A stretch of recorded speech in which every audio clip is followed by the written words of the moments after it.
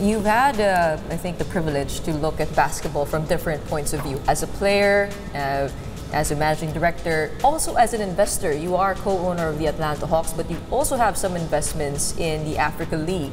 I mean, given how basketball is moving, what does it take to be a high-value player today? I mean, we're trying to get some Filipinos to be able to make it to the NBA, but still, we always fall short of that. So what would you say we have to build on to be of high value?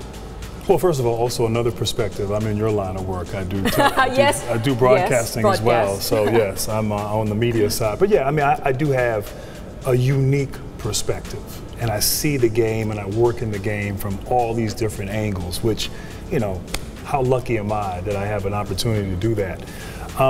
You know, I think what's happened is that, you know, if 30 years ago, the game of basketball and the NBA was just primarily in the States. Now it's opened up, and now you've opened the game up to players from all over the world. And you do have Jordan Clarkson. I mean, he has Filipino roots, and he's a great player in the NBA, and you know, is certainly proud to represent the Philippines in international competition. But there are also emerging teams like South Sudan, Japan, making it to the Olympics. Exactly. So I mean, it's fun to see these countries develop and become basketball powerhouses. It's not fun when we have to play against them, but it's fun to see, and it just shows that the game is just continuing to grow.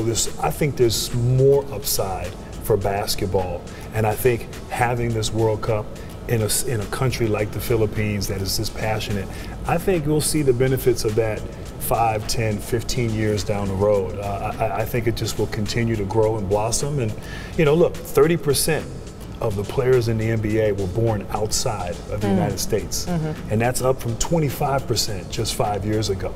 So it's trending in the direction of becoming and being a global game.